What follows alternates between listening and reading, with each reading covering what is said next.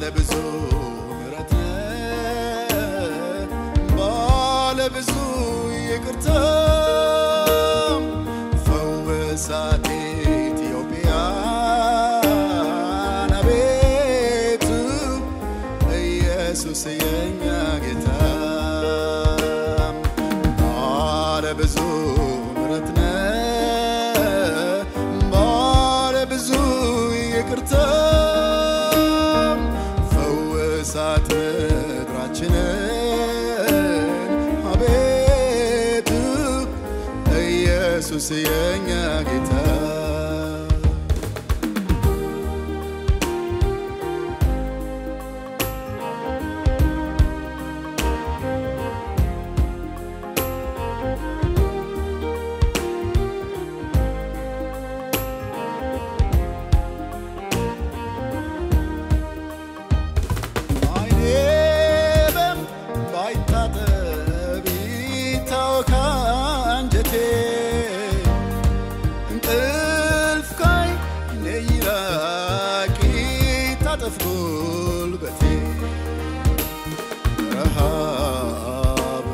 ዛሎ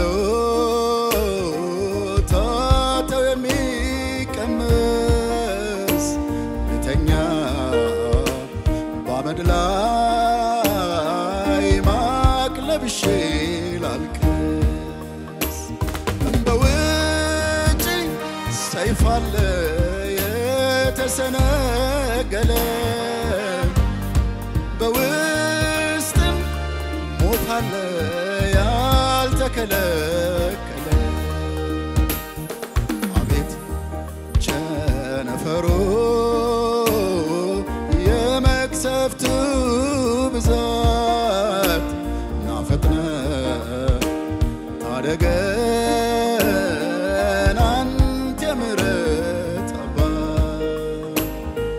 ባለብዙ ምሕረት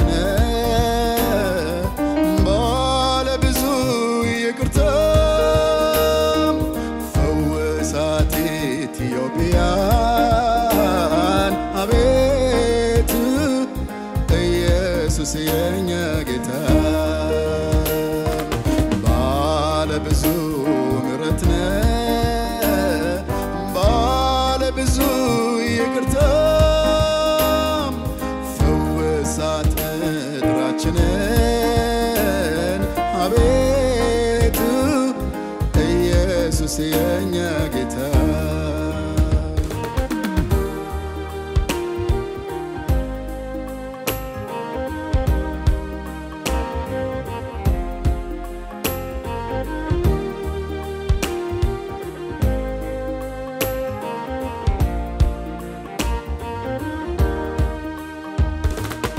የሰዎች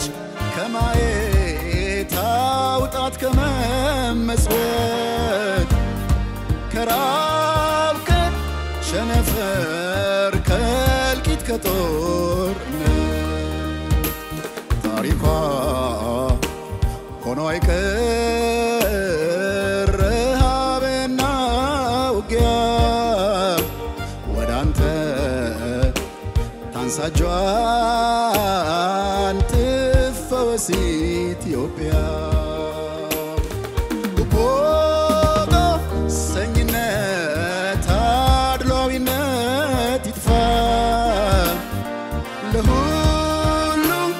ቁልጡን ሁሉም ያገኝ ተስፋ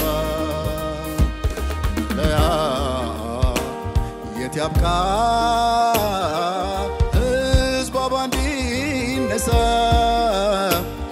አቤቱ ይቅር በል የኢትዮጵያን አበሳ ባለብዙ ምሕረት ባለብዙ ይቅርታ ፈወሳት ምድራችንን አቤቱ ኢየሱስ የኛ ጌታ ባለብዙ ምሕረት ባለብዙ ይቅርታ ፈወሳት ምድራችንን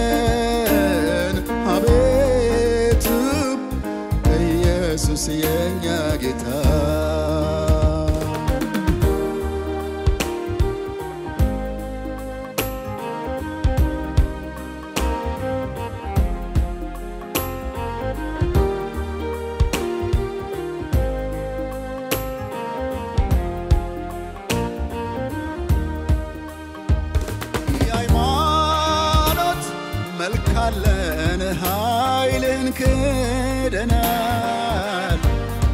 በስምህ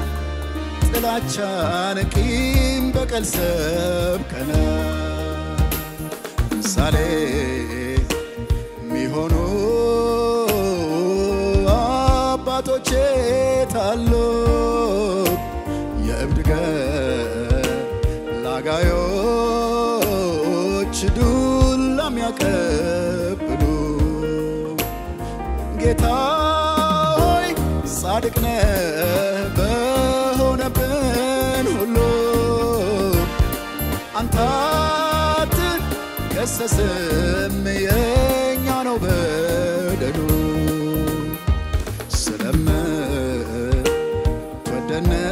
ስለምትወደነው በብዙ የገሰስከን እኛ ግን መዋረድ መመለስ አቃተን ባለ ብዙ ምሕረት ነህ ባለ ብዙ ይቅርታ ፈወሳት ኢትዮጵያን አቤቱ ኢየሱስ የኛ ጌታ ባለ ብዙ ምሕረት ነህ ባለ ብዙ ይቅርታ ፈወሳት ምድራችንን አቤቱ ኢየሱስ የኛ ጌታ ፈወሳት ምድራችንን አቤቱ ኢየሱስ የኛ ጌታ ፈወሳት ኢትዮጵያን አቤቱ ኢየሱስ የኛ ጌታ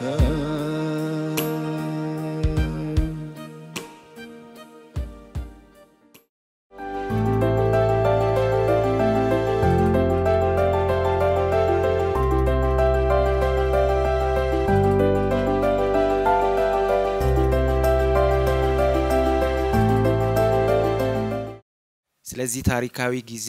ስለዚህ ታሪካዊ ወቅት የእስራኤልን አምላክ እግዚአብሔርን እጅግ አድርጌ ማመስገን ወዳለሁ ከመጽሐፍ ቅዱስ አንድ ክፍል አንብቤ ወደ ዋናው ሐሳቤ ገባለሁኝ ሁለተኛ ዜና ምዕራፍ 7 ቁጥር 14 በተደጋጋሚ በዚህ ሰሞን ሲነበብ የምንሰማው ቃል ነው እንደዚህ ይላል በስሜ የተጠሩት ሕዝቤ ሰውነታቸውን አዋርደው ቢጸልዩ ፊቴንም ቢፈልጉ ከክፉ መንገዳቸውም ቢመለሱ በሰማይ ሆኜ እሰማለሁ ኃጢያታቸውንም ይቅር እላለሁ ምድራቸውንም እፈውሳለሁ ይሄ ቃል በተደጋጋሚ ሲጠቀስ እንሰማለን ብዙ ጊዜ ግን ከክፉ መንገዳቸው ቢመለሱ የሚለው ሐሳብ ሲነገር አንሰማም እና የዚህ ቃል ዋነኛ መልእክቱ እዛ ጋር ያለ ይመስለኛል በእግዚአብሔር ፊት ራሳችንን ስናዋርድ ከክፉ መንገዳችንም ለመመለስ ወስነን መሆን እንዳለበት እግዚአብሔር ቃል በግልጽ ይነግረናል ዛሬ በዚህ ስፍራ የምታዩን ጤና ባለሙያዎች ነን ስዩም ባላለው ዶክተር በረከት ዶክተር አስቴር በእግዚአብሔር ፊት በኢትዮጵያ ውስጥ ጤናን አስመልክቶ ስለተፈጸሙ በደሎች ምህረትን ልንጠይቅ ህዝባችንን ወክለን ኢትዮጵያን ወክለን ምህረትን ከእግዚአብሔር ልንለምን እንደገናም ደግሞ ከክፉ መንገዳችንም ለመመለስ በእግዚአብሔር ፊት ህዝባችንን ወክለን ልንወስን ቃል ልንገባ በዚህ ስፍራ አለን እና የእግዚአብሔር ቃል ሲናገር በሌላ ስፍራ በምሳሌ ምዕራፍ 28 ቁጥር 13 ላይ ኃጢያቱን የሚሰውር አይለማም የሚናዘዝባትና የሚተዋት ግን ምህረትን ያገኛል ይላል እና የምንተዋቸው በጣም አንኳር የሆኑ ኃጢያቶች በምድራችን በተለይ ከጤናው ጋር በተያያዘ እንዳሉ እሱን በአጽኖት ስላየን ስለተረዳን ላለፉትም ዓመታት በዚህ ጉዳይ ስንጮህ ስለነበር ይህንን ለማድረግ በፊታችሁ አለን በዋነኝነት በዚህ ቀን በዚህ ጊዜ ለንስሐ በእግዚአብሔር ፊት ይዘን የቀረብናቸው በተለይ ከጤናው ጋር የተያያዙ ጉዳዮች አሉ በመጀመሪያ የውርጃን ጉዳይ ማንሳት እንፈልጋለን። ውርጃ ማለት ምን ማለት ነው? በእናት ማህፀን ውስጥ ያለን ጽንስ በየትኛው የእድሜ ደረጃ ይሁን የማደግ ሂደቱን ሆን ብሎ የማቋረጥ ወይንም ደግሞ ነፍስን የማጥፋት የመግደል ሂደት እንደሆነ ግልጽ ሊሆን ይገባል። እና በኢትዮጵያ ውስጥ ያለው የጤና ሲስተም በዚህ ጉዳይ ትልቅ አደጋ ላይና ውድቀት ላይ እንዳለ ይሄንን በመረጃ በተደገፈ ሁኔታ እፊታችሁ አቅርበን በዚህ ጉዳይ አብረን ንስሐ እንድንገባ ጥሪ ማቅረብ እወዳለሁኝ። ያለኝ መረጃ በጥናት የተደገፈ ነው። ቅድም እንዳልኩት በኢትዮጵያ ውስጥ ጽንስን ማቋረጥ አስመልክቶ ያለውን ሂደት ማለትም ደግሞ በኢትዮጵያ ውስጥ ያለው የውርጃ ህግ ከተቀየረበት ከ97 ዓመተ ምህረት እንደ ሀገራችን አቆጣጠር ጀምሮ ባለው ሂደት ውስጥ ምን አይነት ለውጥ ወይንም ምን አይነት ስኬት ተገኝቷል በሚል የተደረገ ጥናት ነው እና ለንጽጽር ከ2000 ዓመተ ምህረት ጀምሮ ያለውን የውርጃ ሂደት በንጽጽር ያስቀምጣል ያ ጥናትና በዚያ ግኝት መሰረት በ2000 ዓመተ ምህረት እንደ ኢትዮጵያ አቆጣጠር ማለት ነው በአንድ አመት ውስጥ በውርጃ ህይወታቸውን ያጡ ህፃናት ቁጥር 382500 ነው ይላል እና በ6 አመት ጊዜ ውስጥ ማለትም በ2006 ዓመተ ምህረት ደግሞ ያ ቁጥር በተደረገው ጥናት ማለት ነው በፈረንጆች 2014 ወደ 620,000 ከፍ እንዳለ ነው የሚያሳየው 620,000 ህፃናት በእግዚአብሔር አምሳል የተፈጠሩ ኢትዮጵያውያን በውርጃ እንደታረዱ እንደተገደሉ ጥናቱ ያሳያል እና እንዳውም በዚያው ጥናት ውስጥ የተቀመጠ ሌላ ቁጥር አለ ይሄ ቅድም የነገርኳችሁ 620,000 የሚለው አማካይ ቁጥር ሲሆን ግምቱ ወደ 731,000 እንደሚደርስ በዚያው ጥናት ላይ በግልጽ ተቀምጧል እና ይሄ ማለት በአማካይ ስናሰላው በ2000 ዓመተ ምህረት በቀን 1050 ህፃናት በውርጃ ይገደሉ ነበር በ2006 ዓመተ ምህረት የዛሬ 6 ዓመት ገደማ ማለት ነው በቀን ወደ 2005 ህፃናት በውርጃ ይገደላሉ ማለት ነው እና ይሄን ቁጥር ስናይ በእጥፍ የውርጃው ወይንም ደግሞ ህፃናትን የመግደሉ ሂደት እየጨመረ እንደመጣ እናያለን እግዚአብሔር በቃሉ በግልጽ እንዳስቀመጠው በምሳሌ መጽሐፍ ምዕራፍ 6 ቁጥር 17 ላይ እግዚአብሔር የሚጠላቸው 6 ነገሮች አሉ 7ንም ነፍሱ አጥብቃት ትጸየፋለች ይልና እነዚያን 7 ነገሮች ሲዘረዝር በመጀመሪያ የሚያስቀምጠው ትዕቢተኛ አይን ይላል ቀጥሎም ደግሞ ሐሰተኛ ምላስ ይልና በሶስተኛ ደረጃ የተቀመጠው ንጹህን ደም የምታፈስ እጅ ይላል እና እግዚአብሔር ንጹህ ደምን የሚያፈስ እጅ አብዝቶ ይጠላል እና በኢትዮጵያ የጤና ሲስተም ውስጥ ወይንም የጤና ስርዓት ውስጥ ወይንም ደግሞ በህክምናው አገልግሎት ውስጥ አሁን በእቅድ ደረጃ ተይዞ የውርጃው ህጋችን ከተቀየረ ከ97 ዓመተ ምህረት ጀምሮ ማለት ነው በእቅድ ተይዞ በእያንዳንዱ ጤና ድርጅት ውስጥ ውርጃ ይፈጸማል እና ያንን ውርጃ የሚፈጽሙ ደግሞ ጤና ባለሙያዎች ናቸው በተለያየ የእውቀት ደረጃ ላይ ያሉ ማለት ነው እና ይህ ደም በመድሪቱ ላይ ይፈሳል ንጹህ ደም ደግሞ በመድር ላይ ሲፈስ የሚያመጣው እርግማን አለ የእርግማኑ ውጤት በተለያየ መንገድ ነው የሚገለጠው በዚህ 6 አመት ጊዜ በኢትዮጵያ ውስጥ ውርጃን የሚሰጡ ጤና ድርጅቶች ቁጥር ከ900 ወደ 4000 ከፍ እንዳለ ከ4 እጥፍ በላይ ማለት ነው ከፍ እንዳለ ማለትም ይህንን አይነት ድርጊት እግዚአብሔር የሚጠላውን አጸያፊ ድርጊት የሚፈጽሙ ድርጅቶች ከ4 እጥፍ በላይ እንዳደጉና የውርጃን የሚፈጽሙ ድርጅቶች ደግሞ በመጠን በቁጥር ብቻ ሳይሆኑ ደግሞ በፐርሰንት ሲቀመጡ እስከ 53% በዚያ ጊዜ እንዳደጉ ጥናቱ ያሳያል ያ ብቻ ግን አይደለም ውርጃ ሲፈጸም የሚገደሉ ህፃናት ህይወታቸውን ማጣታቸው ብቻ ሳይሆን እህቶቻችን ውርጃ የሚፈጽሙ ሴት እህቶቻችን ልጆቻችን ደግሞ የጤና ጉዳት በተለያየ መልክ ይገጥማቸዋል አካላዊ ስነልቦናዊ ማህበራዊና እንደገናም ደግሞ መንፈሳዊ ጉዳት ውስጥ እንደሚገቡ በግልጽ ማወቅ እንችላለን ጥናቶችም ይሄንን በግልጽ ያሳያሉ እና በዚህ ጥናት ውስጥ የተቀመጠና በጣም ያስደነገጠኝ ቁጥር አለ ያ ምንድነው በ2000 ዓመተ ምህረት 52000 ያህል ሴቶች ነበሩ አካላዊ ጉዳት ወይንም የተለያዩ ጉዳቶች በውርጃ ምክንያት ይደረሰባቸው ውርጃ ህጋዊ በሆነበት በዚህ ጊዜ ውስጥ ማለትም በኢትዮጵያ ያለው የውርጃ ህግ ከተለወጠ ማለትም ከተለወጠ ስል አሁንም በኢትዮጵያ ያለው የውርጃ ህግ ሙሉ ለሙሉ ውርጃን ህጋዊ አያደርግም ነገር ግን አንዲት ሴት ልታስወርድ የምትችልባቸው ሁኔታዎች ወይንም ኤክሰፕሽንስ ተብለው የተቀመጡትን ማለትም ከተደፈረች እንደገናም ደግሞ ከቤተሰብ ከጸነሰች ድሃ ከሆነች ልጁን ለማሳደግ ብቃት ከሌላት እድሜዋ ትንሽ ከሆነ ከ18 ዓመት በታች ከሆነ ወይንም ሊድን የማይችል የአካል ጉድለት ጽንሱ ላይ ከተገኘ ማስወረድ ትችላለች ተብሎ የተቀመጡትን እነዛን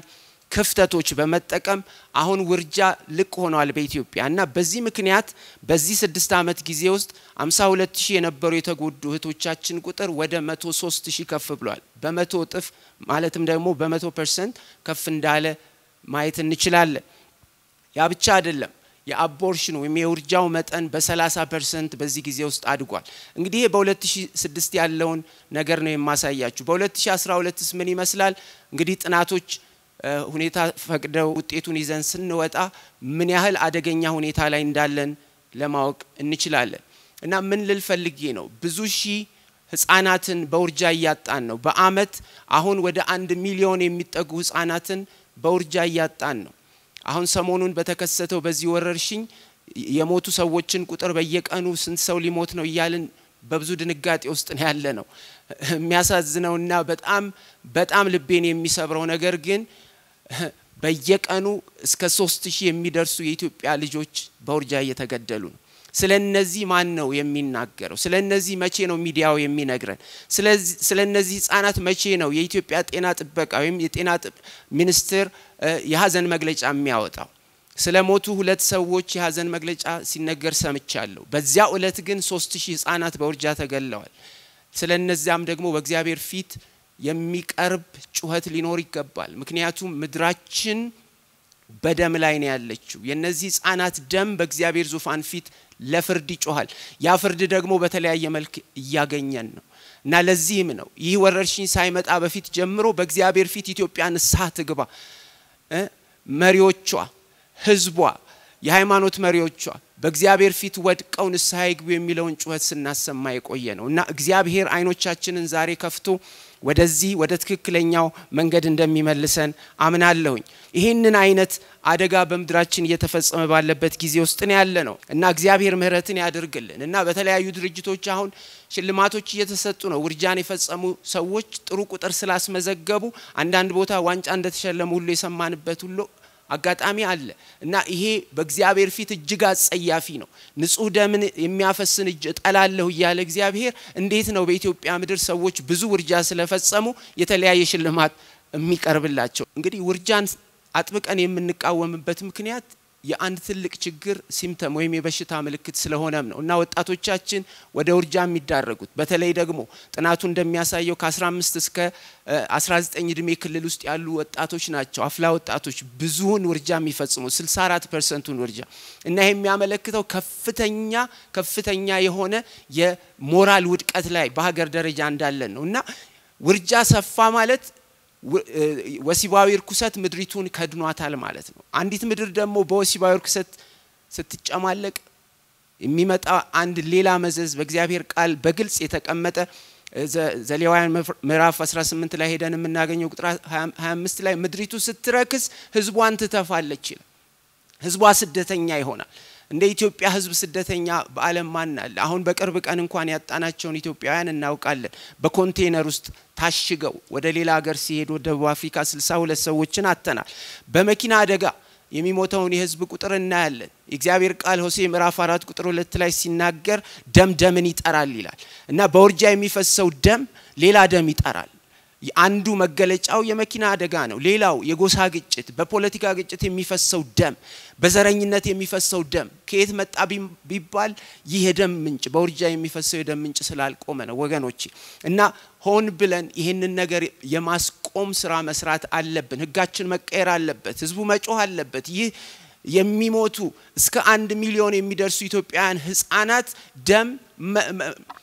ምንጩ መቆም አለበት እና እነዚህ ልጆች የኢትዮጵያ ልጆች ናቸው እግዚአብሔር በአምሳሉ የፈጠራቸው ልጆቹ ስለሆኑ ነገ እንጠየቃለንና ከመሪዎቻችን ጀምሮ ይሄን ጉዳይ በግልጽ እንዲያስቡበት አደራ ማለት ወዳለውኝ ሌላ ሳልናገር የማላልፈው ጉዳይ በብርቱ ኢትዮጵያን ያስጨነቀ ያለው ጉዳይ ግብረ ሰዶማዊነት ጉዳይ ነው ግብረ ሰዶማዊነትን በዝርዝር በስፋት ለመናገር ጊዜ አይፈቅድልንም ግን ኢትዮጵያም ከዚህ የተነሳ ከፍተኛ የጤና ቀውስ ውስጥ እየገባች እንደሆነ መናገር ፈልጋለሁ በግልጽ ምክንያቱም ብዙ ልጆቻችን ሳናውቀው ልጆቻችን ስለ የኢትዮጵያ ልጆች ማለት ነው እና ሳናውቀው በረቀቀ መንገድ ወደዚህ የጥፋት አጀንዳ ውስጥ እየገቡ ነው ይሄንን አጀንዳ ለማስፈጸም ትልልቅ የሚባሉ ብዙ ገንዘብ ያላቸው የውጭ ድርጅቶች ይሄን አጀንዳ ለማስፈጸም በኢትዮጵያ ውስጥ ደፋ ቀና እያሉ ነው ለዚህ ብዙ መረጃ ማቅረብ ይቻላል ጊዜ ስለማይፈቅድ እንጂ ለዚህ ደግሞ በተለይ ተገቢውን ምላሽ ባለመስጠት በተለያየ የስልጣን እርከን ውስጥ ያሉ መሪዎቻችን በተለያየ ጊዜ ጥፋት ሰርተዋል ስለዚህም ንሳል እንገባ ይገባናል ኢትዮጵያ በግልጽ ግብረ ሰዶማዊነትን እንደምትቃወም መሪዎቻችን ሊናገሩ ይገባል ህዝባችን ድምጹን አውጥቶ እንደሚናገረው ሁሉ ማለት ነው ይሄ ዝምታ ጤነኛ ስላይደለ ማለት ነው ምናልባት የሚከፉ አገራት ሊኖሩ ይችላሉ ነገር ግን እውነት ንስሐ ከሆነ እውነተኛ መመለስ ከሆነ በሀገር ደረጃ የኢትዮጵያ አቋም በዚህ ጉዳይ ግልጽ ሆኖ ለዓለም መታወቅ አለበት አሁን ያለው አቋሟ ግን ወይ አትቃወምም ወይ አትደግፍም መሃል ላይ ያለ ነገር ነው ይሄ ግን በእግዚአብሔር እይታ መደገፍ እንደሆነ ሊታወቅ ይገባል እና የእግዚአብሔር ቃል በግልጽ ዘሌዋውያን 18 ከቁጥር 21 እስከ 22 ላይ እንዲህ ብሎ ይናገራል ልጆችህን ለሞሎክ በእሳት አሳልፈህ አትስጥ ይላል ይሄ ቃል በግልጽ ስለ ውርጃ ነው የሚናገረው ከውርጃ ጀርባ ያለው መንፈስ የሞሎክ መንፈስ ስለሆነ ማለት ነው ቁጥር 22 ላይ ስንመጣ ደግሞ ከሴት ጋር እንደምትተኛ ከወንድ ጋር አትተኛ ጸያፍ ነገር ነውና ይላል እና በሁለት ጥቅሶች እግዚአብሔር ውርጃንም ግብረ ሰዶማዊነትንም እንደሚቃወም በዘሌዋውያን መጽሐፍ ላይ በግልጽ ይነግረናል መጽሐፍ ቅዱሳችን የሚለውን መታዘዝ ለኢትዮጵያ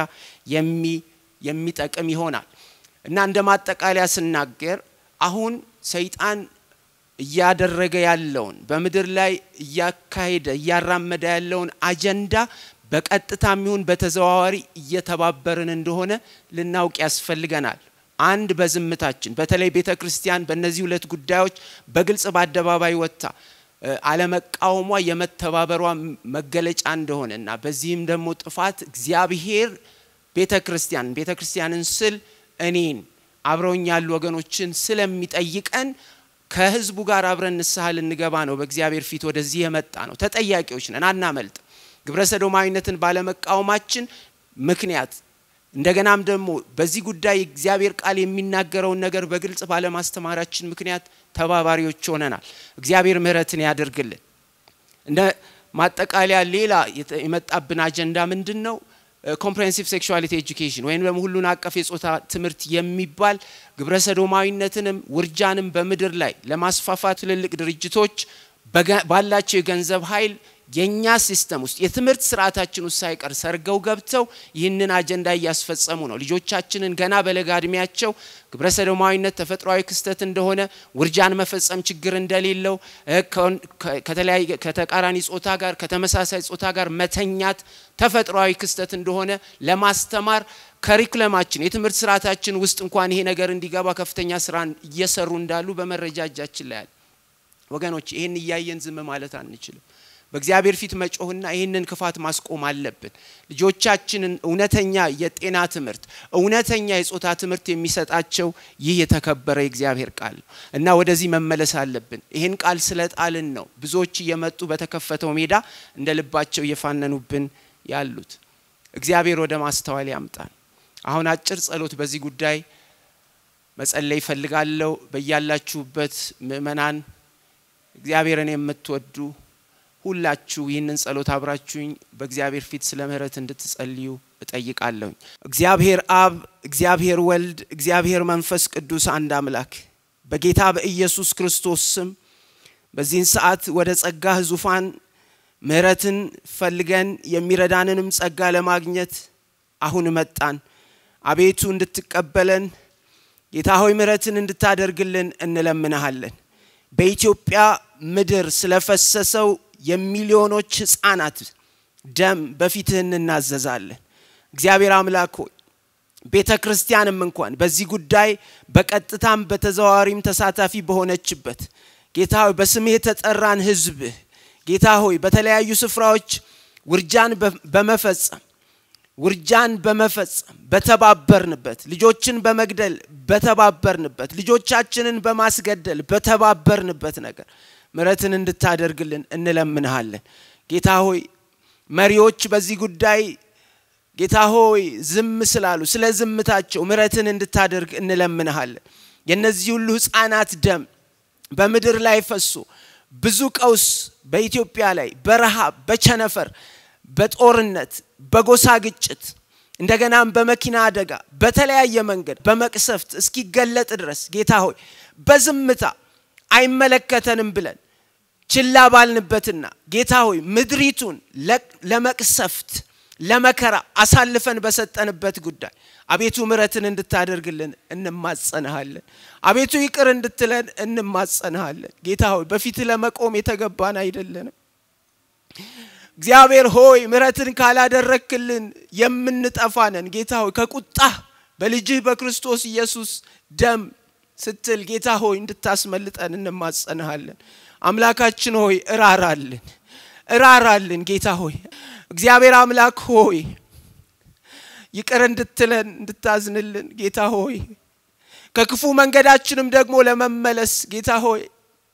የሚረዳንን ጸጋ እንድትሰጠን ጌታ ሆይ ኃጢያታችንን በፊት እንናዘዛለን እቺን ምድር ለርኩሰት ጌታ ሆይ አሳልፈን ጌታ ሆይ ስለሰጠናት እግዚአብሔር አባት ሆይ ለትልቅ በረከት አይደለም ለአፍሪካ ለዓለምም ጌታ ሆይ በረከት እንድትሆን የሰጠህንን ምድራችንን ጌታ ሆይ በኃጢያት ስላረከስናት ከዚህም የተነሳ ህዝቧ ስደተኛ ስለሆነ እግዚአብሔር አባት ሆይ ለብዙ ጉስቁልና ስለተዳረገ ምሕረትን እንድታደርግልን እንለምንሃለን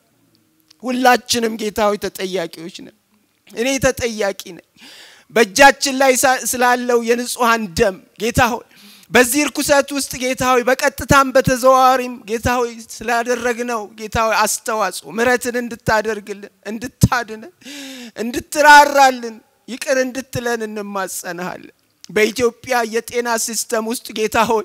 ከውርጃ ጋር በተያያዘ እየተፈጸመ ስላለው ጌታ ሆይ ስለዚህ ነፍስ ማጥፋት እግዚአብሔር አባት ሆይ ውርጃ እየታቀደ ጌታ ሆይ ሕፃናት ስለሚገደሉ ጌታ ሆይ እንደ አንድ ስኬት እየተቆጠረ ጌታ ሆይ በዚህ ወር በዚህ አመት ይህንን ስኬት አግኝተናል ተብሎ ጌታ ሆይ ሪፖርት የሚደረግበት ጊዜ ላይ ደርሰናል አቤቱ ምሕረትን አድርግልን አቤቱ ይቅር በለን ሕፃናትን የመግደል ሪፖርት ማለት ነው አቤቱ ከዚህ የበለጠ ውድቀት ለኢትዮጵያ የለም አባ ይህንን ኃጢያት በአደባባይ ወተን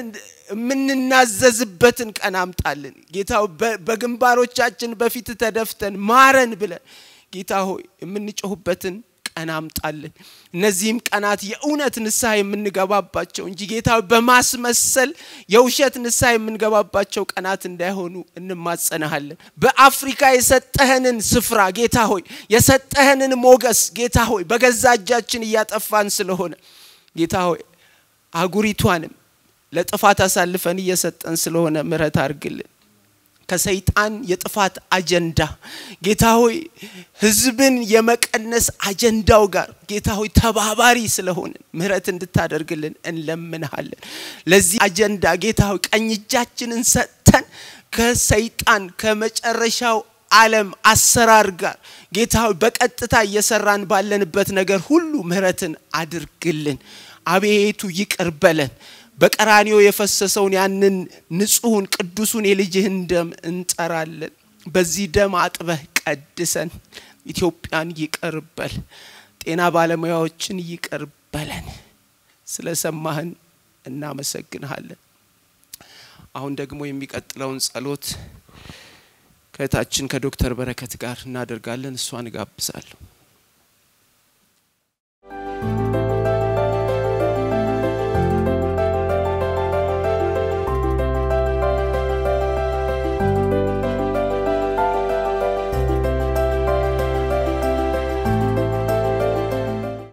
እግዚአብሔርን እጅግ አርጌ አመሰግናለሁ ስለ ተሰጠኝ እድል በሁለተኛ ዜና ቀድመም ተነቧል ሁለተኛ ዜና ምዕራፍ 7 ቁጥር 13 ላይ ያለውን ቃል አነባለሁ ዝናብ እንዳይወርድ ሰማያቱን ብዘጋ ወይም ምድሪቱን ይበላ ዘንድ አንበጣን ባዘው ወይም በህዝብ ላይ ቸነፈር ብሰድ በስሜ የተጠሩት ህዝቤ ሰውነታቸውን አዋርደው ቢጸልዩ ፊቴንም ቢፈልጉ ከክፉ መንገዳቸውን ቢመለሱ በሰማይ ሆኜ እሰማለሁ ኃጢአታቸውንም ይቅር እላለሁ ምድራቸውንም እፈውሳለሁ ብሎ ይናገራልና ቸነፈርን ብሰድ በህዝብ ላይ ቸነፈርን ብሰድ ብሎ የሚናገረው ነገር አለ በስሜ የተጠሩት ህዝቤ ሰውነታቸውን አዋርደው ቢጸልዩ ፊቴን ቢፈልጉ ከክፉ መንገዳቸው ቢመለሱ ቅድም እንደተባለው ይሄ የ30 ቀን እወጃል በኢትዮጵያ በናሽናል ሌቭል ታውጇል የመመለስ እና ፈውስን የመጠየቅ ምህረትን የመጠየቅ ግን እግዚአብሔር ሰው አይደለም እግዚአብሔር ነው ሰዎች ዓለም ላይ ያሉ ሰዎች ተሰባስበው ተስማምቶ አንድ ነገር ትክክል ነው ስላሉ ትክክል አይሆንም ወይም ትክክል አይደለም ስላሉ ትክክል አይሆንም እግዚአብሔር ነው እግዚአብሔር ደግሞ እውነተኛ አምላክ ነው ስለዚህ በጣም ብዙ በህክምና ሙያ ላይ ለልማት ለፈውስ ለማዳን መሆን ሲገባን ጥፋት ያመጣንባቸው ሌሎችም ነገሮች አሉና እግዚአብሔርን በእነዚህ በበደልናቸው ነገሮች የተገባነን ነገር ባልሰራንበት ያልተገባነን ነገር ባደረግንበት በአጠቃላይ እግዚአብሔርን ምህረቱን እንጠይቃለን እኔም እጸልያለሁ እውነተኛ አምላክ አንተ ታላቅ አንተ ኃያል የተፈራህ አምላክ ዛሬ በፊት እንቀርባለን ምህረት እንድታደርግልን የጤና ባለሙያዎችን በኢትዮጵያ የሚገኙትን በአፍሪካ የሚገኙትን በዓለም የሚገኙትን ለማዳን ተጠርተን ሳለ ለፈውስ ተጠርተን ሳለ ለመልካም ነገር ተጠርተን ሳለ በበደልንበት ነገር አሳልፈን ንጹሃንን አሳልፈን በሰጠንበት ነገር ሁሉ ምህረት እንድታደርግልን እኔ ለምንሃለሁ አባ ምንም እንዳላደረገ ሰው አሁን ይሄንን ነገር አስቆማንልህም እናዘዛለን ምህረት አድርግልን ከክፉ መንገዳችን ብትመለሱ ብለሃል ከክፉ መንገድ መመለስ ይሁንልን በጌታ በኢየሱስ ክርስቶስ ስም አባት ሆይ እኔ ለምናለሁ ቆመን ይሄ ነገር ዝም ብሎ ይቁም ብለን ምንልበት ምንም አይነት ብቃት የለንም ምንም አይነት የሞራል ብቃት የለንም አባ ምንም አይነት የሞራል ብቃት የለንም አባ አንተ ስተት ያልከውን ስተት ካላልን አንተ ትክክል ያልከውን ትክክል ካላልን አባት ሆይ ምህረት ምን ጠይቅበት ምንም አይነት ብቃት የለንም ዛሬ ጤና ባለሙያዎችን በመወከል ምህረት እንድታደርግልን እንድትምረን ልናደርገው የተገባንን ነገር ሳናደርግ አንተን በበደልንበት ሰዎችን በበደልንበት ተፈጥሮን በበደልንበት ነገር ሁሉ የጤና ባለሙያዎችን ምህረት አድርግልን ማረን አባት ሆይ ማንንም ሊያስመልጠን አይችልም የኔ ጌታ ዝናብ እንዳይዘንብ በከለከል ረሃብን ብጠራ ቸነፈር በመድር ላይ ቢመጣ በስሜ ተጠራው ህዝቤ ሰውነቱን አዋርዶ ቢጸልይ ከክፉ መንገዱን ቢመለስ ነው ያልከኝ የኔ ጌታ እኔም ኃጢአታቸውን ይቅር እላለሁ ምድራቸውንም እፈውሳለሁ ብለሃል የኔ ጌታ በአደባባይ ወጣን ስንናገር የኛ ስታንዳርድ ያንተ ቃል ነው ሰዎች ተስማምተው ወይም ትላልቅ ኢንስቲትዩሽኖች ተስማምተው ያጸደቁት አይደለም የኛ ቃል የኛ ስታንዳርድ ያንተ ቃል ነው አባት ሆይ አባ በቃ በበደልንበት ባጠፋንበት በዘቀጥንበት ነገር አንተ ምህረት አድርግልን ባለብዙ ምህረትና አንተ ምህረት አድርግልን አባ ምህረት አድርግልን የኔ ጌታ እንዳንናገር አፋችን በተለጎመበት አባ ምህረት አድርግልን ስተት ነው ምህረት አድርግልን ኃጢአቱን የሚሰውር አይለማም ተብሏል እነዚህ 30 ቀናቶች በኢትዮጵያ ላይ ሲታወጁ የእውነት መመለስ ከሆነ ካንተ ምህረትን መቀበል ከሆነ አባት ሆይ ይሄ ጥፋት ነው በድለናል ነርሶችን ይዤ ቆማለሁ ሐኪሞችን ይዤ ቆማለሁ በዚህም ተባባሪ የሆኑትን ሁሉን የጤና ባለሙያ በኢትዮጵያ ላይ ያሉትን ይዤ እቆማለሁ ምህረት አድርግልን አባ ምህረት አድርግልን አይኖቼን ወደ ተራሮች አነሳው ረዳቴ ከወዴት ይምጣ ረዳቴ ግን ሰማይንና ምድርን ከሰራ ከእግዚአብሔር ነው ተብሎ እንደተጻፈ ዛሬ አይኖቻችንን ወደ ማንም ማናነሳበት ነገር ጉዳይ መጥቶብናል አባት ሆይ አይኖቻችንን ወደ አንተ እናነሳለን ስለ ኢየሱስ ስትል ስለምትወደው ልጅ ስለ ኢየሱስ ስትል ስለ ናዝሬቱ ኢየሱስ ስትል ማረን የመጣብን ነገር አንችለው ከባድ ነው አንችለው አባ ከባድ ነው አንችለው አባ አደግን በቀን ብቁነን ያሉ እንኳን ሀገሮች አልቻሉትም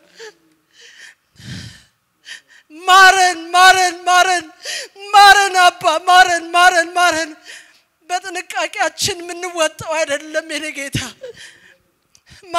ማረን አደግን ጣራ ነካን ያሉ ሀገሮች ተጠበብን ያሉ ሀገሮች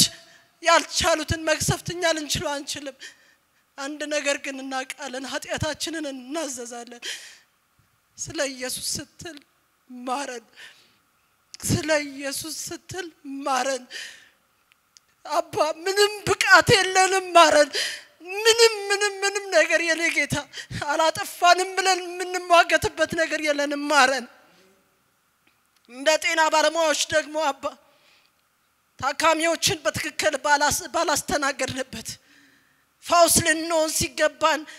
ሞት ባመጣንበት በተሳሳት ነው በድፍረትም ይሁን ባለማወቅ ባደረግነው ነገር በመድሪቷ ላይ አባ ምህረት አድርግልን ኃያል በኃይሉ አይመካ ጥበበኛም በጥበቡ አይመካ ባለጠጋም በብልጥግናው አይመካ ነገር ግን በመድር ላይ ምህረትን ፍርድን ጽድቅን የማደርግ እኔ መሆኑን በማወቅ በዚህ መካ ብለሃል የኔ ጌታ የህክምና ዕውቀት የህክምና ጥበብ ቢኖረን የኔ ጌታ ምን መካበት ነገር እንዳልሆነ ያየንበት ጊዜ ነው የኔ ጌታ ብዙ ነገር አወቅን ብንል ብዙ ነገር ተጠበብን ብንል ጣራ ላይ ደረስን ብንል የኔ ጌታ የጠቢባንን ጥበብ ዜሮ የተደረገበት ጊዜ ነው አባ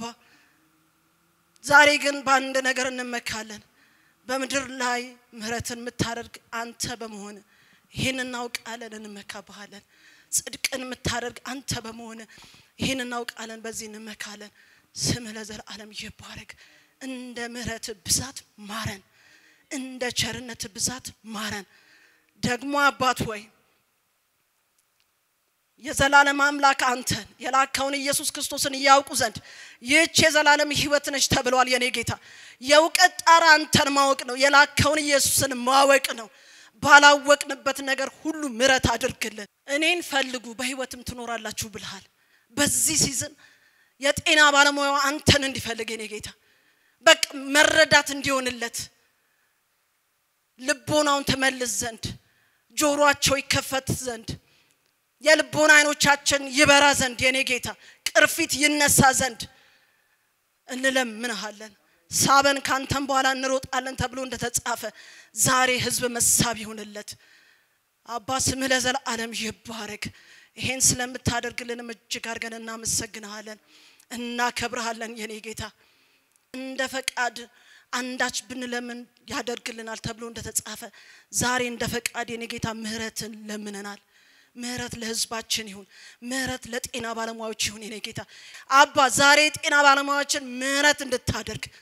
ከመቅሰፍት እንድትሰውረን ቤተሰቦቻችንን እንድትጠብቅ ታጥቀን ማገልገል ባለብን ነገር ደከመኝ ሰለቸኝ ሳንል እንድናገለግል አባ እንድትረዳን እጅ ደግሞ ለማዳን ከኛ ጋር እንድትሆን እንለምንሃለን በዚህ በመጣብን ወረርሽኝ በመናደርገው ነገር ሁሉ ከጤና ጥበቃ ጀምሮ ዶክተር ሊያንም አባት ሆይ ማስተዋል እንድሰጣት ጥበብ እንድሰጣት አቅም ጉልበት እንድሰጣት ኃይል እንድትሆናት እንለምንሃለን በሷም ስር ያሉትን አባ የጤና ባለሙያዎች እንለምንሃለን እንድትረዳን በየሆስፒታሉ በየጤና ጣቢያው ያሉትን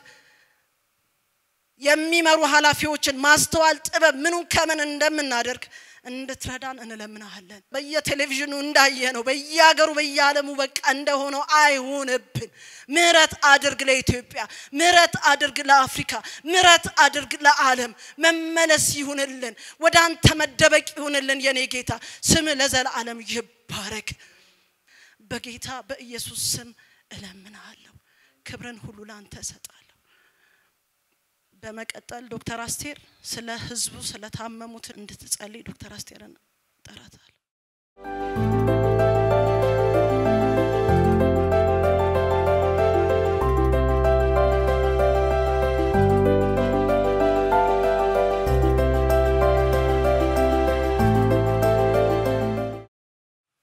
እግዚአብሔር ስም የተባረከ ይሁን እግዚአብሔር አምላካችን ታላቅ ነው ለታላቅነቱም ደግሞ ፍጻሜ የለውም ስለዚህ ምድርን ሰማይን ፍጥረታትን ሁሉ ዛሬም ያስተዳደረ ዛሬም እየመራ አለ እግዚአብሔር ታላቅ አምላክ ቅዱስና ፍቅር ስለሆነ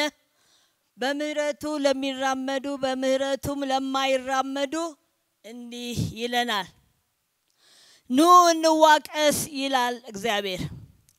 ኃጢአታችሁ እንዳለላ ብትሆን እንደ አመዳይ ትነጻለች እንደ ደም ብትቀላ እንደ ባዘቶ ትጠራለች እሺ ብትሉ ለእኔም ብትታደዙ የምድርን በረከት ትበላላችሁ እምቢ ብትሉ ግን ብታምጹም ሰይፍ ይበላችኋል የእግዚአብሔር አፍ ይህን ተናግሯልና እነበብኩት ከኢሳይያስ ምዕራፍ 1 ከቁጥር 18 እስከ 20 ነው ወገኖቼ ይድንቅ አምላክ ይለ ታላቅነቱ ፍጻሜ የሌለው ታላቅ ጌታ ማንንም ኃጢአተኛ በኃጢአቱ ይሞት ዘንድ ስለማይወድ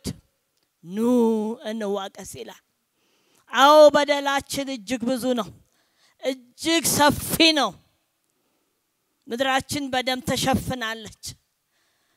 እንደገና ደግሞ የእናቶችን ምድርን ሸፍኗል ብዙ ጉዳይ አለ ብዙ የሞራል ውድቀት አለ ይህ ሁሉ ግን ኑ እንዋቀስ ኃጢአታችሁ እንዳለላ እንኳን ብትሆን እኔ እንደባዘቷ አጠራታለሁ ይላል ወገኖቼ ዛሬ የጠፋው አለመታዘዝ ነው ዛሬ ትልቁ ነገር የጠፋው በእግዚአብሔር መንገድ መሄድን ትቶ ወገኖቼ በራስ መንገድ በራስ ጥበብ ከእግዚአብሔር ውጪ በሆኑ በስጋዊና በዓለም ጥበብ መሄድ ነው ነገር ግን እግዚአብሔርን ማወቅ ይሁንልን ወገኖቼ በኤርምያስ ምዕራፍ 13 ላይ እግዚአብሔር የልቡን ነገር ለሕዝቡ እንደዚህ ብሎ ይናገራል ከቁጥር 8 ጀምሮ የእግዚአብሔር ቃል ወደኔ እንዲህ ሲል መጣ እግዚአብሔር እንዲህ ይላል እንዲሁ የዳዊት ትዕቢት ታላቁንም የኢየሩሳሌምን ትዕቢት አበላሻለሁ ቃሌን ይሰሙ ዘንድ እምቢ የሚሉ በልባቸው ልከኝነት የሚሄዱ የሚያመልኳቸው ይሰግዱላቸውም ዘንድ ሌሎች አማልክትን የሚከተሉ እነዚህ ክፉ ሕዝብ አንዳች እንደማትረባ እንደዚህ መታጠቂያ ይሆናሉ መታጠቂያ በሰው ወገብ ላይ እንደምትጣበቅ እንዲሁ ሕዝብና ስም ምስጋናና ክብር ይሆኑኝ ዘንድ የእስራኤል ቤት ሁሉ የይሁዳን ቤት ሁሉ ከኔ ጋር አጣብቂያለሁ ይላል እግዚአብሔር ነገር ግን አልሰሙ እግዚአብሔር እስራኤልን ለምን ፈለጋት ወገኖቼ እግዚአብሔር የፈለጋት ለሱ ሕዝብ ትሆን ዘንድ ስም ትሆነው ዘንድ ምስጋናና ክብር ትሆነው ዘንድ ነው ነገር ግን ይህን ባለማስተዋል ይህንን ባለመከተል እንደሱ ሐሳብ ባለመሄድ ብዙ ርቀው ሄዱ ስለዚህ እግዚአብሔር አዘነባቸው ነገር ግን እኛም እግዚአብሔርን ከመከተል ይልቅ የተከተልነው ሌሎችንና የዓለም ጥበብን ስለሆነ በዛ የወረደ ጨለማ ወደኛም ዛሬ እየመጣ ነው ያለው ግን ተስፋችን ትልቅ ነው ስለዚህ ተስፋችንን በመያዝ በዚህ በደከምንበት ነገር ወገኖቼ ኢትዮጵያውያን ይህንን መልእክት የምትሰሙ በኢትዮጵያ ምድር ያላችሁ በዓለም ዙሪያ ያላችሁ የኢትዮጵያ ተስፋ ይፈጸም ዘንድ ሁላችን እያንዳንዳችን መሪዎች ሳንቀር ትላልቅ ሽማግሌዎች ሳንቀር ልጆች ሳንቀር አሁን በእግዚአብሔር ፊት ወድቀን ተንበርክከን ኢትዮጵያ እጆቿን ወደ እግዚአብሔር ታነሳለች የተባለውን ነገር እናደርካለን ወደ እግዚአብሔር ድካማችንን አውቀን ኃጢአታችንን አውቀን እንማጸናለን እሱ ምህረተኛ አምላክ ነው እግዚአብሔር አባታችን ሆይ ለምድር ጥበብና ለተለያዩ አማልክት በመስገድ እግዚአብሔር ያሳዝነናልና አቤቱ ማረን ድካማችን እጅግ ሰፊ ነውና ማረን ጌታ ሆይ ኢትዮጵያ በፊት ስትታይ አሁን በዚህ ወቅትና በእነዚህ ዓመታት የተሞላችው እግዚአብሔር አባታችን ሆይ ኦ የንጹህ ደም ነውና አቤቱ ማረን አቤቱ ይቅር በለን አቤቱ ራራልን አቤቱ ፊትህን ጌታዬ ወደኛ መልስ አቤቱ ንጹሑን እግዚአብሔር ሆይ ልብ ፍጠርልን አቤቱ ወገናችን ምንገፋ ወንድማችን ምንገል በዘረኝነት ምንቦጫጨቅ ሆነን ተገኝተናልና በብዙ አቅጣጫ ምድራችንን በደም ሸፍነናታልና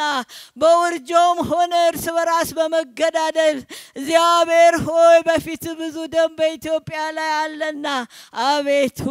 ማረን ንጹሕ ደም ደግሞ ወደ አንተ ይጮሃልና አባ አቤቱ ማረን አሁን ይቅር በለን እግዚአብሔር አባት በመዝሙር 107 እንዳለው በተጨነቁ ጊዜ ወደ እግዚአብሔር ጮሁ እግዚአብሔርም ከመከራቸው ሁሉ አዳናቸው ይቃል አሁን ለኢትዮጵያ ይፈጸም ዘንድ በክርስቶስ ኢየሱስ ስም እንለምንሃለን ጌታ ሆይ እጆቻችንንም ወደ አንተ በድካማችን እንዘረጋለን ማረን ይህንን ደም ሁሉ አንተ በደም ሸፍንልን እግዚአብሔር ሆይ ደም ብቻ አይደለም ርኩሰትም ተሞልተናል አቤቱ ይሄንንም ይቅር በለን አንተ በፊትህ የጠላው ይህ ሞት ይገባዋል ያልከውን የግብረ ሰዶም ስራ ውስጡን ኢትዮጵያውያን እግዚአብሔር መሻሻል መስሏቸው አይምሯቸውን በጫትና በአሽሽ በዘፈን በዳንኪራ በማደንዘዝ በርኩሰት ወጣቶቻችን ትውልዳችን ተሞልቶብላና ይቅር በለን አባ ይቅር በለን እንዲህ አልጠበቅንምና ማረን ይቅር በለን አንተ ይቅር ባይ አምላክ ነህ ዛሬ ምሕረት ክንድን አላጠፍክምና እናመሰግናለን በዚህ በተሰጠን በወራት በተቆጠረ ጾም ጸሎት ጊዜ በፍጹም ነፍሳችን በእግዚአብሔር ፊት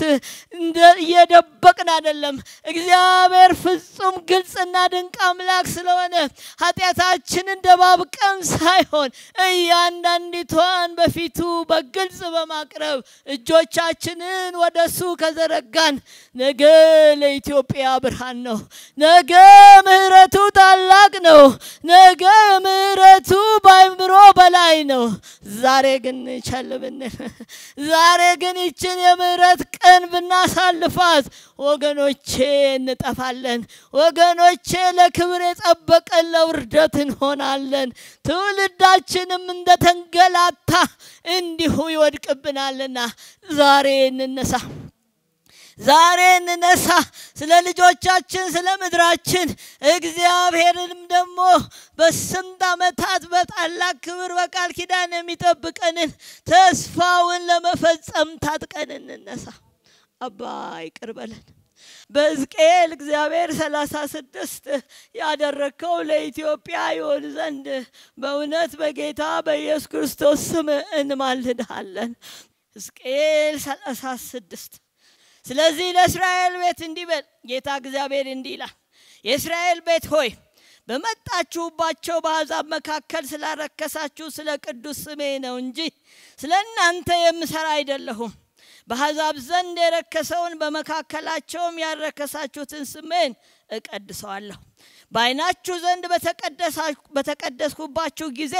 እኔ እግዚአብሔር እንደሆኑ አሕዛብ ያውቃሉ ይላል ጌታ እግዚአብሔር ከአሕዛብ መካከል አወጣችኋለሁ ከያገሩ ሰበስባችኋለሁ ወደ ገዛ ምድራችሁም አመጣችኋለሁ ጥሩ ውሃን እረጫችኋለሁ እናንተም ትጠራላችሁ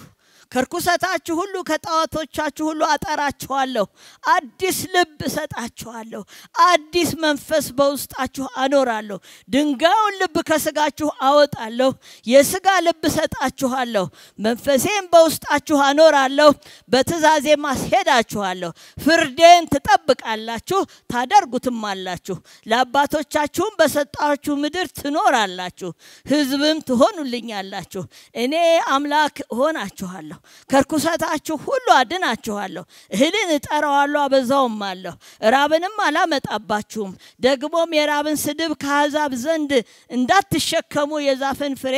የእርሻውን ቡቃያ አበዛለሁ ክፉን መንገዳችሁን መልካም ያደለውን ስራችሁን ታስባላችሁ ስለ በደላችሁ ስለ ርኩሰታችሁ ራሳችሁን ትጸየፋላችሁ ይህን የሰራው ስለ እናንተ እንዳይደል በእናንተ ዘንድ የታወቀ ይሁን ይላል ጌታ እግዚአብሔር የእስራኤል ቤት ሆይ ስለ መንገዳችሁ እፈሩና ተዋረዱ ይላል ዛሬ ጌታ ኢየሱስ እፈሩና ተዋረዱ ይላል ለእናንተ ያለኝ ምህረት ነው ለእናንተ ያለኝ ይቅርታ ነው ለእናንተ ያለኝ መንፈስ ቅዱስን አፍስሼ ድንጋይ ልብ አውጥቼ ስጋ ልብ ሰጥቼ በኔ መንገድ ትሄዱና ትቀደሱልኝ ዘንድ ነው እናንተ ግን አሁን ተዋረዱ አሁን እፈሩ ይላል አባ ኢየሱስ ይሄው እኔና ህዝቤ እግዚአብሔር ሆይ እጅግ ባበዛነው ኃጢአት እንዋረዳለን አባ ፍቅር የሆንከውን ምህረት የሆንከውን አንተን አሳዝነናል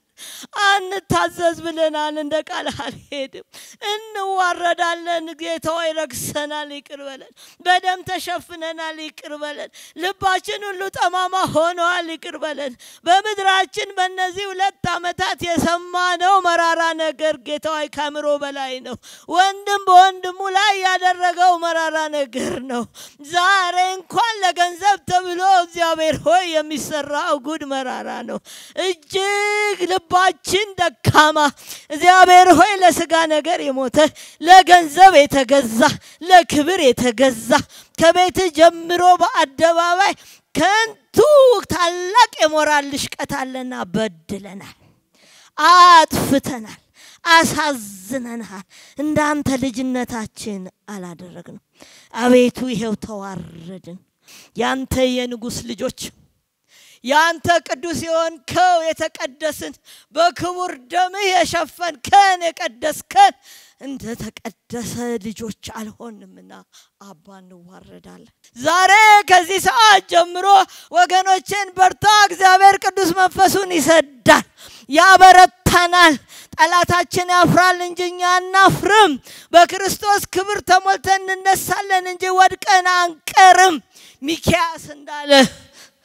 እኔ ግን ወደ እግዚአብሔር እመለከታለሁ የመድኃኒቴንም አምላክ ተስፋ አደርጋለሁ አምላኬም ይሰማኛል በጨለማ ብቀመጥም እግዚአብሔር ብርሃን ይሆንልኛል ኃጢአትን ሰርቻለሁ ወድቄያለሁ ነገር ግን ጽድቅን እስከሚያደርግ ድረስ ታገሳለሁ አምላኬም ያወጣኛል ብርሃንም አያለሁ ጠላቴንም የታላ አምላኬ ያለችኝ በፍረት ትከደናለች እንዳለ እግዚአብሔር ይሄን ላረግ ዝግጁ ነው ወገኔ እግዚአብሔር ምህረት ሰፊ ነው እባካችሁ ልባችን ይዋረድ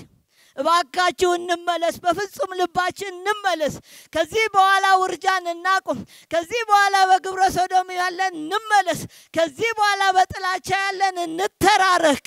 አቤት ወገኖቼ ከዚህ በኋላ ህይወት በእግዚአብሔር እንጂ በገንዘብ እንዳልሆነ አውቀን ስለ ወንድሞች ስለ ሌሎች እግዚአብሔር ወይ በወንድሞች ላይ አንጨክን ስለ ገንዘብ አንጨክን ስለ ክብር አንጨክን ሌላ ህይወት አለ ሰማያዊ ህይወት አለ ዘላለማዊ ህይወት አለ ኢየሱስ ሲመጣ ይህች ምድር ተጠቅልላ ሄዳ አዲስ ምድር አዲስ ሰማይ ሲመጣ ከሱ ጋራ የሚሆኑ የተዋረዱ ምህረቱን ያገኙ ናቸው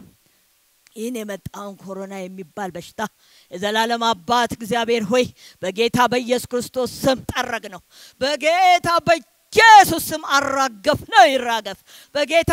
ኢየሱስ ክርስቶስ ስም የነጌታ ኢትዮጵያን ዳር ድንበሯን ኤርትራን ጭምር አፍሪካን በሙሉ በክርስቶስ ደም ሸፈንን አባ በዚህ ሰዓት የታመሙ አባ በዚህ ሰዓት በኳራንቲን ያሉ የምህረት ክንድህ ይክበባቸው የምህረት እጅህ ይንካቸው በኢየሱስም በኳራንቲን ያሉ በፍጹም ተፈውሰው ይውጡ በኢየሱስም በአይሲዩ ያሉ በክሪቲካል ቦታ ያሉ ኢየሱስ ደም ሸፈንኳቸው በደሙ ኃይል ጠረኩኝ በመስቀሉ ኃይል ጠረኩኝ በትንሳኤ ኃይል ጠረኩኝ አባ ፈቃድ ይሁን ኳራንቲን የሆኑ በህመምም ያሉ በጌታ በኢየሱስ ተፈውሰው ወደ ስራቸው እንዲመለሱ እንለምናለን እግዚአብሔር አባት ሆይ ህዝባችንን ማስተዋል ስጠው ጌታ ህዝቤ ዕውቀት ከማጣቱ የተነሳ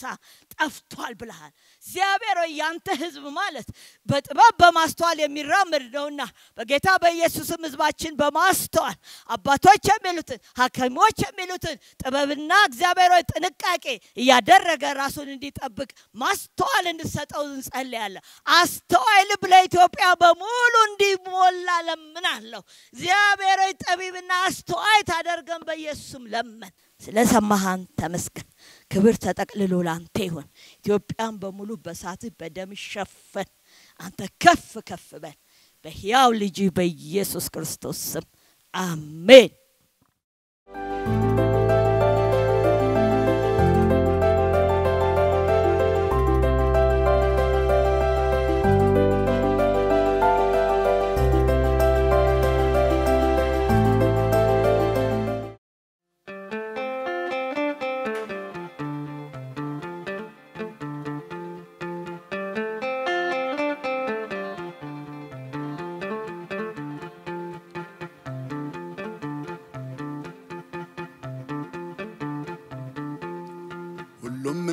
ዘበት ሊጠፋ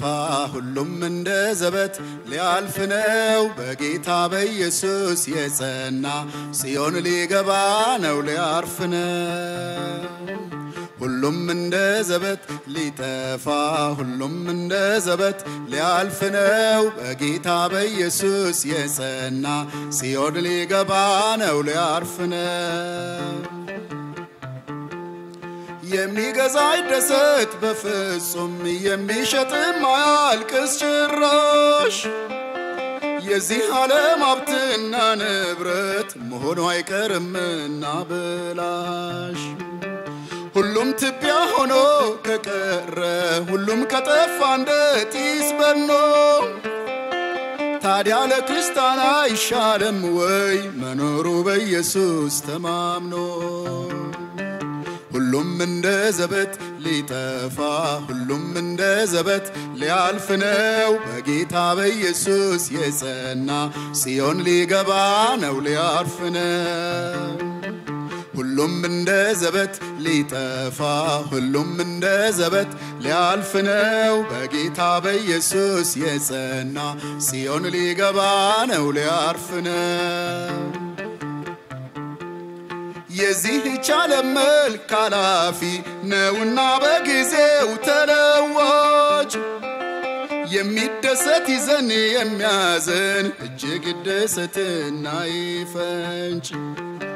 ሁሉም እንዳልነበር ይሆናል ሁሉም ትቢያ ሆኖ ይቀራል ይህን ሲያው ክርስቲያን ማዘኑ ማልቀሱ ታዲያ ምን ይበጃል ሁሉም እንደ ዘበት ሊጠፋ ሁሉም እንደ ዘበት ሊያልፍ ነው በጌታ በኢየሱስ የጸና ጽዮን ሊገባ ነው ሊያርፍ ነው ሁሉም እንደ ዘበት ሊጠፋ ሁሉም እንደ ዘበት ሊያልፍ ነው በጌታ በኢየሱስ የጸና ጽዮን ሊገባ ነው ሊያርፍ ነው ታዲያ ክርስቲያኖች እንንቃ ተስፋ እንደሌላቸው አንሆን እናውቃለንና ሁሉም ነገር ኃላፊና ጠፊ መሆኑን ጌታችን ኢየሱስ ሀብታችን ዘመድ ወገናችን ጌታችን መሆኗንም እንወቅ ጽዮን የዘላለም ደስታ ሀገራችን ሁሉም እንደ ዘበት ሊጠፋ ሁሉም እንደ ዘበት ሊያልፍ ነው በጌታ በኢየሱስ የጸና ጽዮን ሊገባ ነው ሊያርፍ ነው ሁሉም እንደ ዘበት ሊጠፋ ሁሉም እንደ ዘበት ሊያልፍ ነው በጌታ በኢየሱስ የጸና ጽዮን ሊገባ ነው ሊያርፍ ነው የሚገዛ ይደሰት በፍጹም የሚሸጥም አያልቅስ ጭራሽ የዚህ ዓለም ሀብትና ንብረት መሆኑ አይቀርምና ብላሽ ሁሉም ትቢያ ሆኖ ከቀረ ሁሉም ከጠፋ እንደ ጢስ በኖ ታዲያ ለክርስቲያን አይሻልም ወይ መኖሩ በኢየሱስ ተማምኖ ሁሉም እንደ ዘበት ሊጠፋ ሁሉም እንደ ዘበት ሊያልፍ ነው በጌታ በኢየሱስ የጸና ጽዮን ሊገባ ነው ሊያርፍ ነው ሁሉም እንደ ዘበት ሊጠፋ ሁሉም እንደ ዘበት ሊያልፍ ነው በጌታ በኢየሱስ የጸና ጽዮን ሊገባ ነው ሊያርፍ ነው የዚህች ዓለም መልክ ኃላፊ ነውና በጊዜው ተለዋጭ የሚደሰት ይዘን የሚያዝን እጅግ ይደሰትና ይፈንጭ ሁሉም እንዳልነበር ይሆናል ሁሉም ትቢያ ሆኖ ይቀራል ይህን ሲያው ክርስቲያን ማዘኑ ማልቀሱ ታዲያ ምን ይበጃል ሁሉም እንደ ዘበት ሊጠፋ ሁሉም እንደ ዘበት ሊያልፍ ነው በጌታ በኢየሱስ የጸና ጽዮን ሊገባ ነው ሊያርፍ ነው ሁሉም እንደ ዘበት ሊጠፋ ሁሉም እንደ ዘበት ሊያልፍ ነው በጌታ በኢየሱስ የጸና ጽዮን ሊገባ ነው ሊያርፍ ነው ታዲያ ክርስቲያኖች እንንቃ ተስፋ እንደሌላቸው አንሆን እናውቃለንና ሁሉም ነገር ኃላፊና ጠፊ መሆኑን ጌታችን ኢየሱስ ሀብታችን ዘመድ ወገናችን ጌታችን መሆኗንም እንወቅ ጽዮን የዘላለም ደስታ ሀገራችን ሁሉም እንደ ዘበት ሊጠፋ ሁሉም እንደ ዘበት ሊያልፍ ነው በጌታ በኢየሱስ የጸና ጽዮን ሊገባ ነው ሊያርፍ ነው ሁሉም እንደ ዘበት ሊጠፋ ሁሉም እንደ ዘበት ሊያልፍ ነው በጌታ በኢየሱስ የጸና ጽዮን ሊገባ ነው ሊያርፍ ነው ጽዮን ሊገባ ነው ሊያርፍ ነው ጽዮን ሊገባ ነው ሊያርፍ ነው